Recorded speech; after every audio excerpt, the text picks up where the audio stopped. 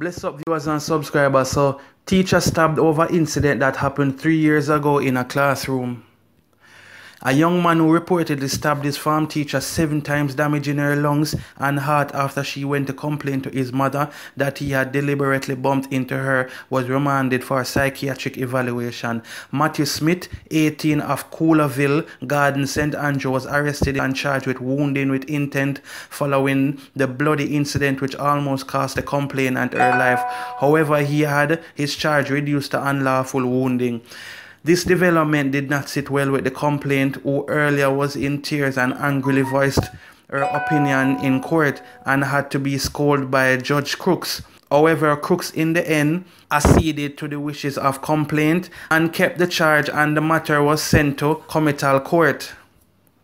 Smith lawyer Stacey Knight during the hearing also made a bail application, explaining to the court that her client had been suffering from a post-traumatic stress disorder and that he is prepared to relocate if granted bail. She also told the court that her client is prepared to undergo psychiatric evaluation. The lawyer also told the judge to consider bail on the basis of provocation. However, the complainant told the court that prior to the incident, she only had one run-in with Smith, which appeared between 2 and 3 years ago when he was in school and she was his teacher. The judge, who seemed prepared to grant Smith bail, then told the lawyer that he was going to be cautious and schedule the hearing for another date and have Smith transferred to the Tower Street Psychiatric Wing for him to be evaluated. A date for the bail hearing was agreed for November the 8th. According to allegations previously outlined in court on August the 24th, about 4:40 p.m., the complainant was walking towards her house when she saw the accused walking with some trash. It was reported that the accused then purposely bumped into her, but they both went their separate ways. Sometime later, the complainant reportedly saw the accused's mother and told her about what happened. However, this was denied by the accused, who came along and told the complainant to stop talking. An argument reportedly developed between them, during which the accused kept pointing his hand in the complainant's face. The complainant reportedly shoved the accused's hands out of her face, after which he brandished a ratchet knife and she ran.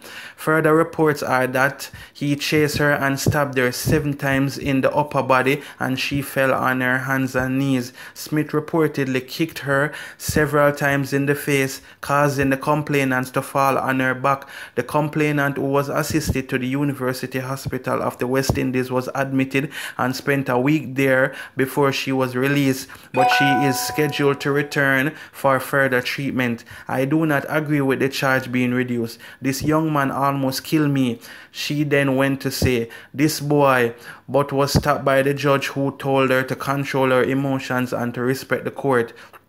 Judge Crooks then explained to her that the charge was being reduced because the accused plans to plead guilty and the court does not have jurisdiction to sentence him on that charge. He also told her that if the matter is sent to High Court, it is likely that it might be returned given the backlog, or it might be years before it is settled. Hence, he was trying to prevent any further frustration by the system. The complainant, who shook non-stop while she was in court, told the court that Smith was first charged with attempted murder and that it was reduced.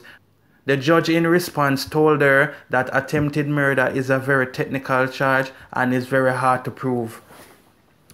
Yes, people, so them teacher, yeah, them have to just know, say, the students, them unruly. You understand? Because sometimes you have to just see something like that happen, the youth bumping her for spite. Maybe him not like her, you know, from she teach him or whatever reason.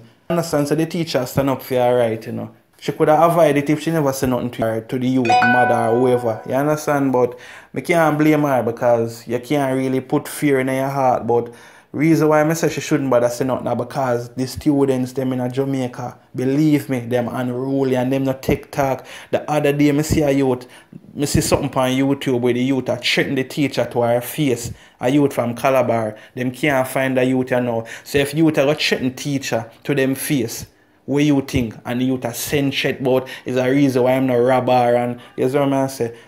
People, young generations, them not respect you. And if them not gonna respect you as a teacher, them not gonna respect nobody else. You understand? Because I remember say, yeah, educate them, you know. And if them not say, boy, you know, me have to respect my teacher because, you know, she try to teach me and so me can prepare for the future. What you expect? But anyway, viewers and subscribers, comment and let me know what you think about that incident. Yeah. The student has stabbed up the teacher. You understand? And it's a female teacher. So you know she's supposed to fear for her life right about now. You see me? Anyways, bless up. One love.